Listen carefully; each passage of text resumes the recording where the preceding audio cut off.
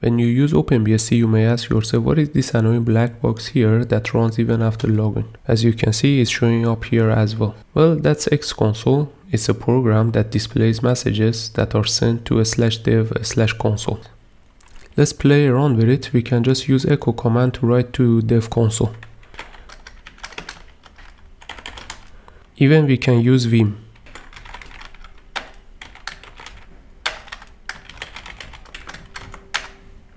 As Xconsole is useless in most of the cases, it's good to disable it so you don't get annoyed by it. To do that, we have to modify xenodm setup file.